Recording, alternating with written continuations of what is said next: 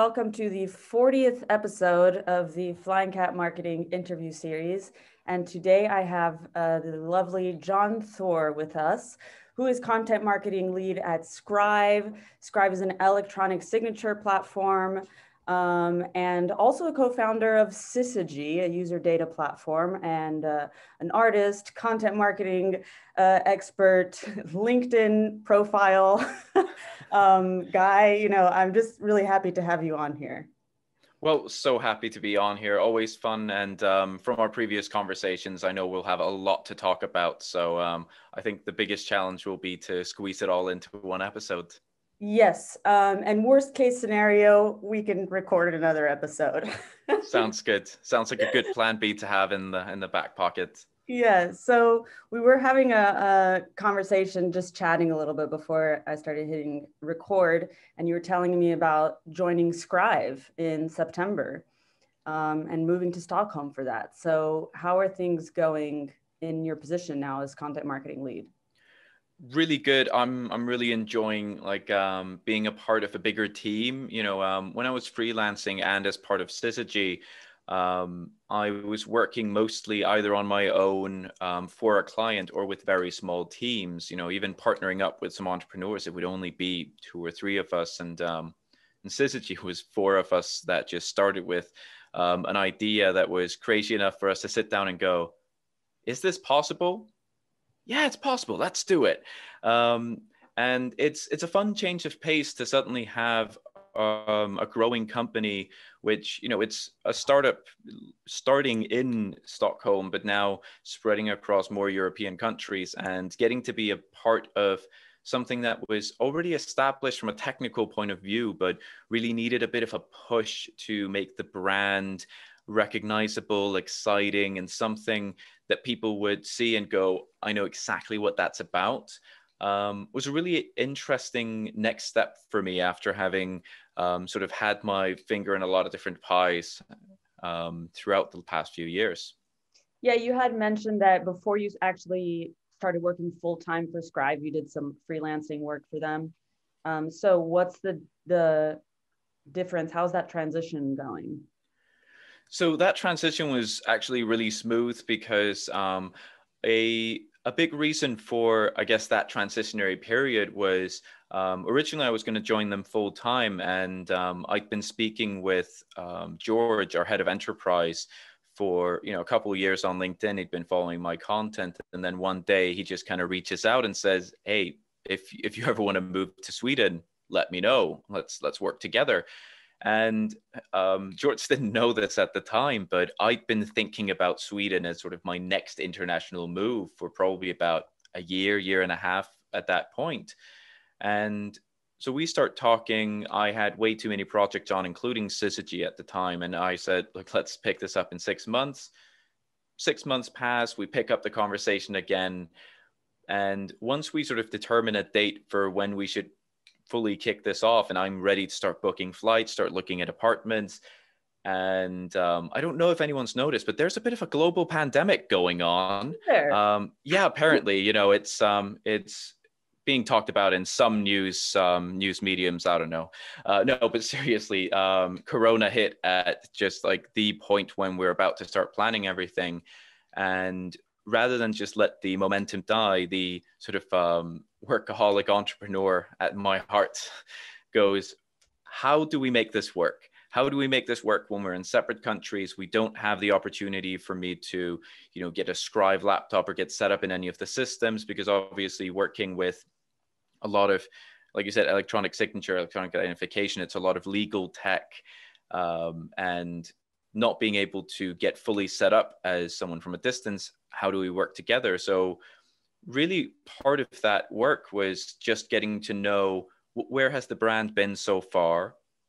Where did it come from? What was the initial idea? What do people know them for? And where's the brand going? And how can I help shape that? So some of the stuff I worked with as a freelancer really laid the foundation for me to figure out where were some of the gaps that when I would join full time, I would focus a lot of my time and energy on. So what did you find? How has your position as content lead, how has that been able to shape the brand? So first of all, I'd say the gaps I found were not really in the shape of, things that had been done wrong, but more as probably anyone listening who's had a startup before will know, when you're working with a small team, like you do the best with what you've got, and sometimes you don't even realize what you haven't like put the work into. And what Scrive had was like a brilliant solution. They had absolute love from the market in Sweden. But then when it came to sort of talking about it outside of Sweden, there was a certain, I guess, I'm just going to be kind of blunt and say there was a certain sexiness missing from the brand in terms of like, if someone says, well, why should I care? Why should I choose this over something else? There were a lot of like logical reasons. There was a lot of features and benefits and everything, but that's not really where you want to win. Because if you go in a race of features, anyone's going to catch up with you and just try to undercut you on price. It's the same battle, really. So it was about, how do we differentiate? One of my favorite quotes about branding or building businesses comes from the ex-CEO of Cisco, who said, being different is better than being better. Okay. And the reason why I love it is because being better is subjective, but being different is just something you are. And it's something that I've based a lot of my work on, both as a consultant and as a musician. And I try to keep this in mind, because if you're always thinking of how do I become better, you're trying to compete in a competition that in most cases exists in your head alone. Like you're going, I want to be better than that person, but they might not even know they're competing. And you need to start thinking, how do I want to be perceived, and how do I become the best version of that? And as an example, like, I think this is one of the things that I really enjoyed about joining a growing company, is that we've got a team of people who all have deep expertise in something, but not everything. And I became so used to needing to be a bit of a generalist as an entrepreneur, where if someone asked, oh, I need this that I might be really strong in, but I also need a bit of this, there's this tendency to go, yeah, I can do that. I'll make it work. And you jump at the opportunity. So I learned a lot, but I also learned where I want to focus. So we've got great people on the team that are experts in user experience, in paid marketing, in SEM, and SEO. And to be honest, like, and again, to be pretty blunt, I just don't really care for that part of it. Like, I get how important it is, but it's just not my jam. I don't really enjoy the hunt for keywords and all that, but I love the creation of content. And I think the danger of doing that in a silo, and again, trying to be better, is that I think we sometimes start to then underestimate the value that we bring with those specific talents. Like for me, I've been writing and creating stories my whole life, so it's really easy for me to forget that that not everyone does that. And like meeting people that say, "Oh, I just don't know what to write about on LinkedIn," or "I just don't know," and I'm kind of like, "Wow." But you just do like this, and this. And I say something that's like super obvious to me. People go, wow, never thought of that. And I think getting to experience that from both sides with a team that's so knowledgeable, each in their separate corners, has really helped me, I think, figure out my own niche even more, and has allowed me to sort of let go of some of the aspects of work that I wouldn't necessarily want to focus on anyway, but I would have to if I didn't have such a great team around me. Yeah, it's interesting that you point out the SEO PPC thing, and everything that you were just saying just makes me think about how there's so many B2B marketers out there. Not, I wouldn't say B2B marketers, I would say the people who are hiring B2B marketers who are saying, we just need to get revenue, like where are my ads, demand generation, and there's a lot less focus on brand for some reason, as if that's supposed to only be the remit of B2C, forgetting the fact that brand is everything in B2B, because there are so many decision makers. And at the end, like you said, you're selling, so I don't mean to put Scribe down, but you're selling electronic signatures platform. There's a bunch of other electronic signature platforms. And then there's a lot of decision makers as well who are deciding which one are we going to use and why. So at the end of the day, it is a lot to do with the brand and the sexiness that you're mentioning, because you're saying, oh, I want to use Scribe. Oh yeah, I know that. Oh yeah, okay, the CEO knows it. Oh, okay, operations manager also knows it. Okay, COO also knows it. Sounds like it's pretty legit, right? And the only way to get everybody to recognize those, it's not through PPC, it's not through SEM, it's through building a brand and telling that story. Absolutely. And I see very much the PPC and the SEO and everything as a great delivery mechanism for what your brand already is.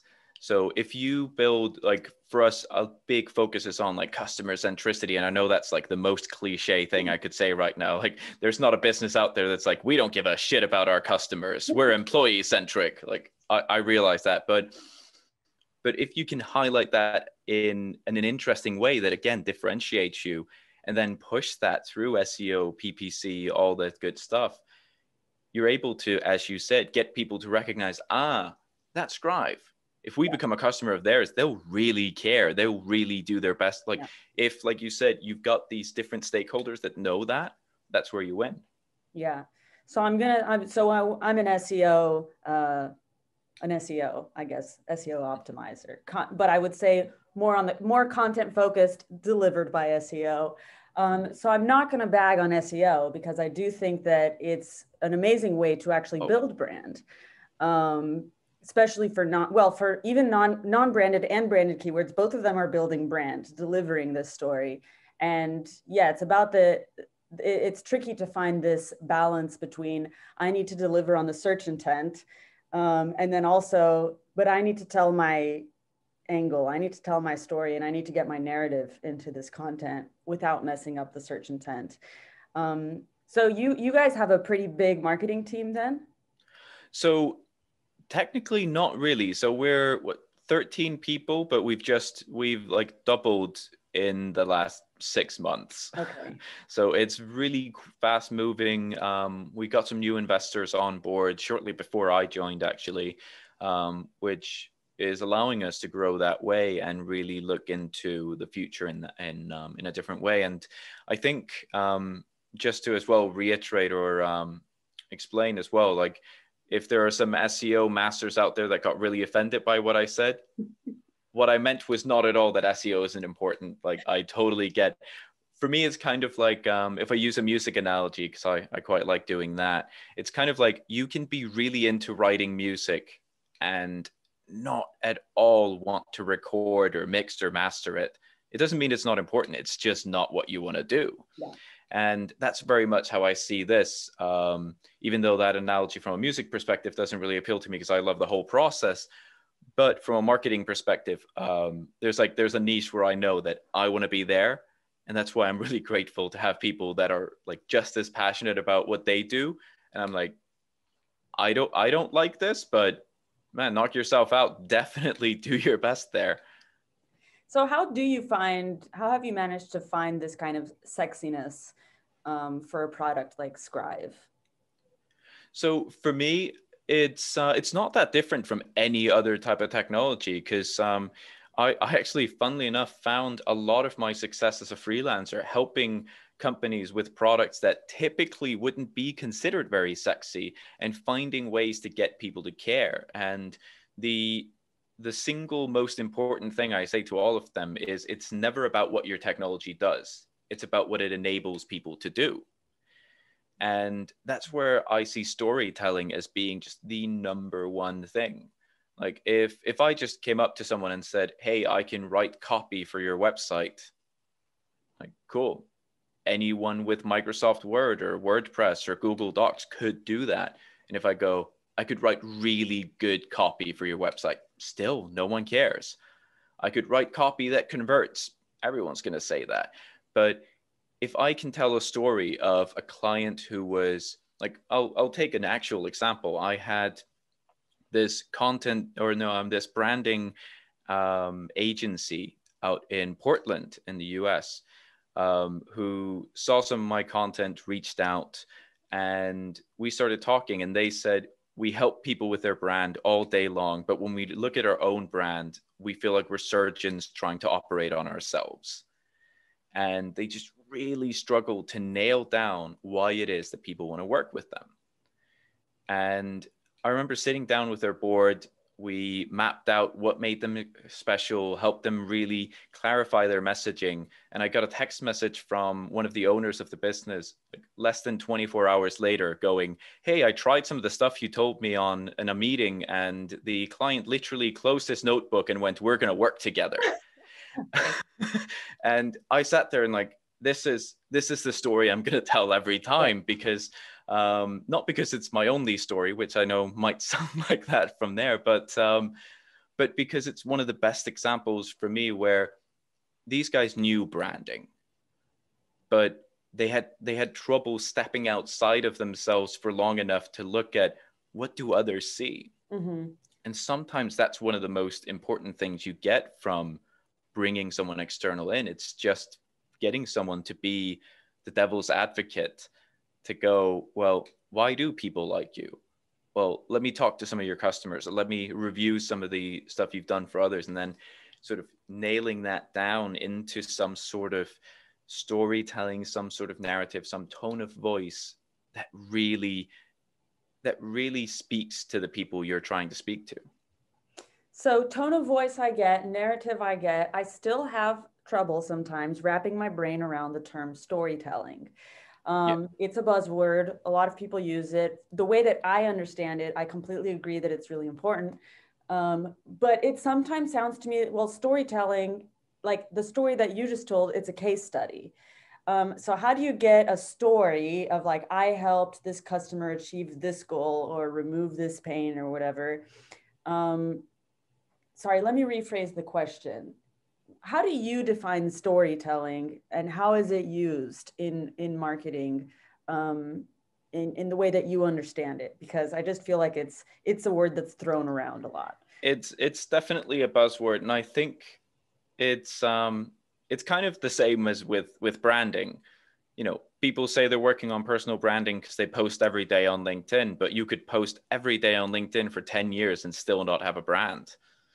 And I feel like both of them are buzzwords because they are poorly defined or difficult to define. But for me, one of the key aspects of that storytelling is that it takes you on some kind of journey.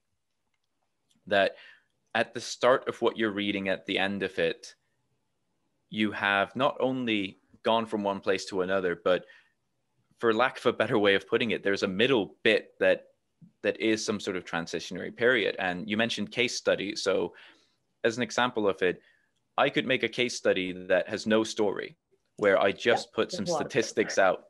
Where I would just say, Scrive helped this company, reduce their administration time by 50%. There's not really a story there. There's a fact.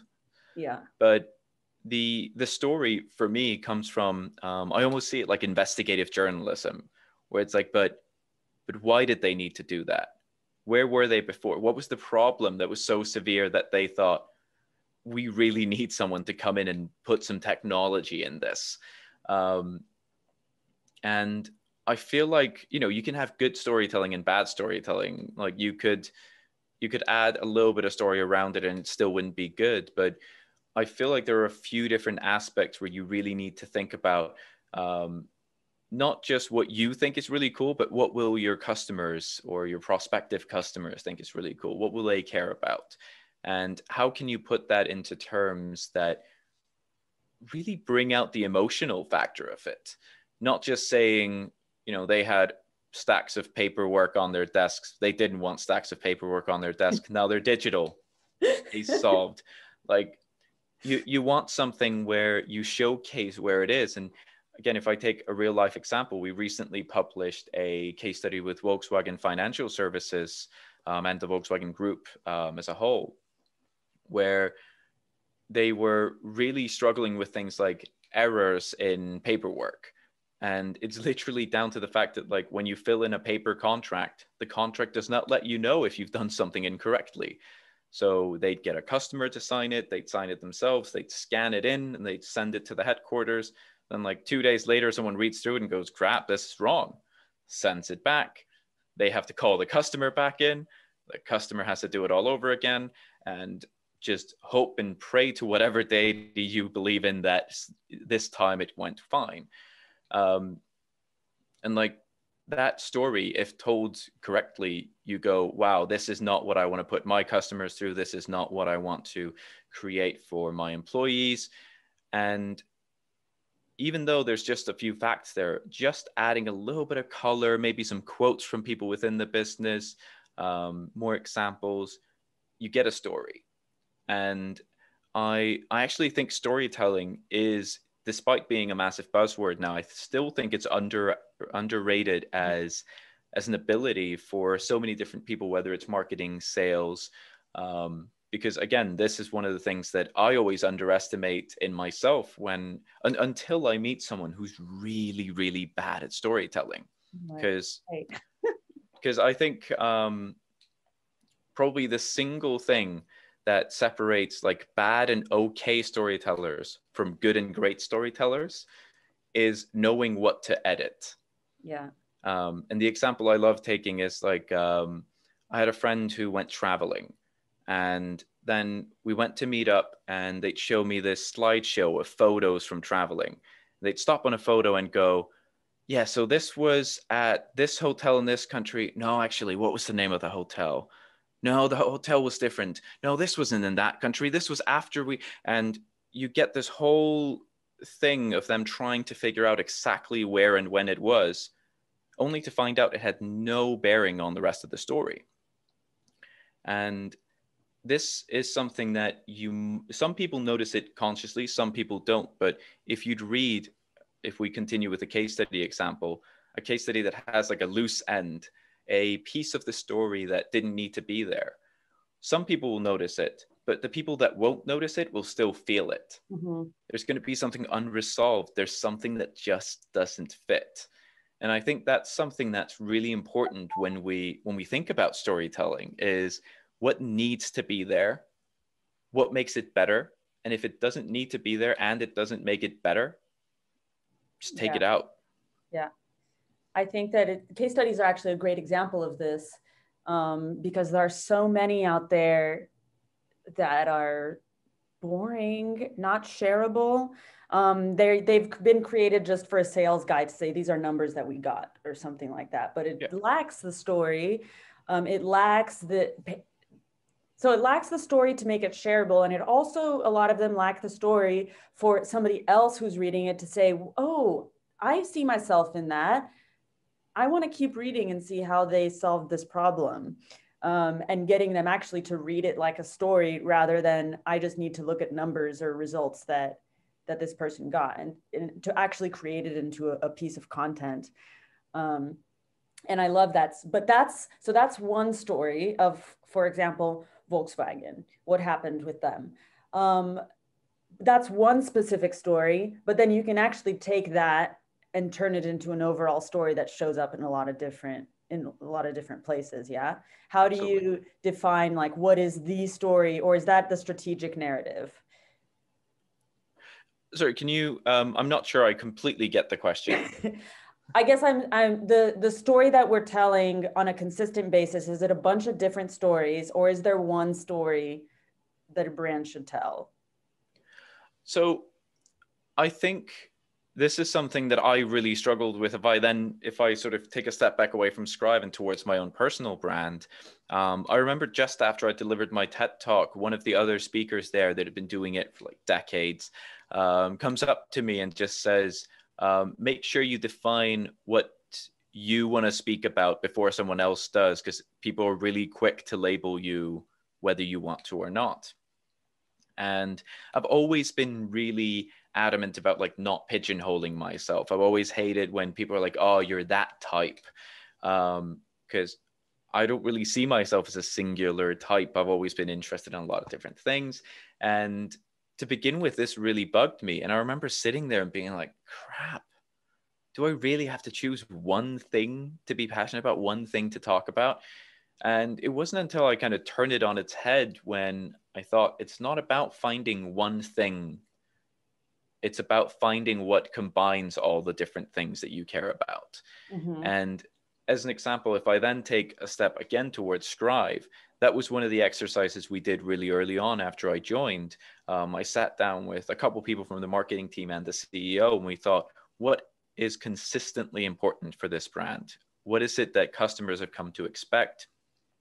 And not necessarily how do we want to be perceived, but how are we perceived, and what parts of that do we want to highlight? And an early part of that was really just helping guide companies towards better customer experiences. And what we then did, and this is an experiment or a sort of a thought process I'd really recommend to anyone looking to really find a concrete brand. It's once you find something like that, like write it down and then go through a lot of different examples. Try to find a scenario within your business that it doesn't apply to. If you struggle to find that, you might have found like your mission statement. Because when we started thinking about this in all the different, like you said, all the sort of micro stories, all the different customers, we go, is there a story in there where our goal was not to help guide them towards a goal they already had? Was there an area where someone was not trying to provide better customer experience? And no, there really wasn't. And we weren't just trying to give people a technology and say, here, this fixes it. We were looking to sit down and understand what's their journey and sort of guide them. And an example that I love to take, or an analogy, is Dante's Divine Comedy. You know, Dante is the lead character in the story, but it's Virgil that leads him through hell up to purgatory. And then it's only that last bit of the mountain he has to climb on his own, now that Virgil has given them the tools to go on. And I very much see a company like Strive, and I very much saw myself as a freelancer as that Virgil persona in any communication I had with a client, where it was not my job to be the star. I get plenty of that when I do public speaking, and I do love that center of attention feeling, but there's a time and a place for it. So I'll happily be Dante in my own life, but when I'm working with a client, I'll step to the side as Virgil. I think that that's such an important aspect of storytelling, is making the client the hero of the story, because that's the only way. If you're telling a specific case study, or if you're just having the copy on a landing page, making them the hero is what's going to make them be able to say, this is something I need. These people understand me. They've been in my shoes. And I love that you did that analogy about it. So another question is about the content that you're creating, because there's only so much I can imagine that you can write about electronic signatures. So how are you weaving the story of perhaps digital transformation? I guess that's something that you guys are helping companies lead through. What is your plan for, are you involving that into your content strategy, or how do you balance those out? Absolutely. So I very much see like content marketing as I guess if you want to call it a four-pronged strategy, or a four-pronged just like idea, where, you know, there is the content creation, where you create something like, let's say, whether it's a white paper or a guide or a blog. Then there's the documentation, where you're simply documenting what you're doing. So one of the best sources of content is just what are you doing with your clients? What are your salespeople working on? What's the product team working on? Then there's the repurposing. No piece of content should only be one piece of content. There's always more to be told. You know, you could take this recording we're doing and you could release a video recording of it in snippets on LinkedIn. You can unleash it as a whole podcast, and then you can create a blog post like top 5 points that came out of this episode. And that way you'll reach different audiences. And the fourth bit is engaging. And this is where I see, well, I think it's between the repurposing and the engaging where I see most companies actually fall short, because you can't just post something on your company's LinkedIn page and then go, right, we'll leave it there and hopefully someone will find it. You need to engage, and you need to get people within your own business engaged in writing their own content, or sharing that content and writing their own thoughts around it, elaborating, and really weaving a web of interconnected branding that I always say it's like it's in the employee's voice, but it's the brand that they're showcasing. And I think what a lot of companies struggle with there is the fact that they either think they need to go above and beyond to create something incredibly poignant and new and complicated. Sometimes it's the simple stuff that just knocks it out of the park. Like we talked about syzygy in the beginning of the interview. The thing that got that company the attention that we got and got investors interested and got us the speaking slots and everything was every single day that we were working on it, we were posting updates. Like one of my favorite things to do was going up to our CTO without warning him, picking up my phone and going, "Hey, Ryan, what you're working on?" And then I would just film him for like 30 seconds going, I'm, getting the AI to recognize the difference between a film director and a, sales director so that people know what kind of CVs they're getting. It's like, cool, good luck, done. And we'd post this and people just loved seeing what was going on. And we give updates on things that went well, things that didn't. When we had like a closed beta test, we'd update people on funny things like how when you put my CV in our system in the very beginning, before we did contextual language analysis in the AI, it picked up as if I'd been like a board member of businesses since I was 17 or 18, because I used to work in the theater as a writer and director. And it just picked up director. So it was like, hey, this guy has like 12 years of board experience when I did not. That's such a good way of doing it. I think that that doesn't come as second nature to everybody. They were lucky to have somebody like you on the team to have that idea. Are you doing similar things with Scrive, or do you feel like you have to push that? So basically the short answer is I'm going to. I started in September, and really my initial thought was I'm going to dive directly into that. But then it was like, okay, let's walk before we run. And at first I wanted to define what we were going to do and how we were going to do it, and really kind of do the important bits so that everyone knows like this is what we're going to do. This is the grand scheme of things. But I feel like where we are now, it's where that sort of thing can start to really get rolling. Because I think what really worked for syzygy was the fact that was part of our DNA from day one. Like we have photos and videos from the meeting where we founded the company, because I was already like obsessed with documenting everything. But with Scrive, because I was coming in as an outsider in a way, I felt like getting that started immediately, I would kind of just be bringing my brand in, and it wouldn't gel as well. So, but I feel like now I've gelled in a way where I can sort of start incorporating that. And I've got some really fun ideas that are going to start coming out soon that I think will not just copy what I've done before, but rather sort of build upon it. Yeah. Well, I'm looking forward to seeing that. Well, thank you so much, Jon, for this chat that you spent with me. I found it very enlightening. Where's the best place for people to connect with you if they want to? For now, definitely LinkedIn. I'm on most of the other social platforms as well, but that's where I'm most active. Okay, cool. I will link to that in the show notes. Perfect. Yeah, so thanks so much for being here today.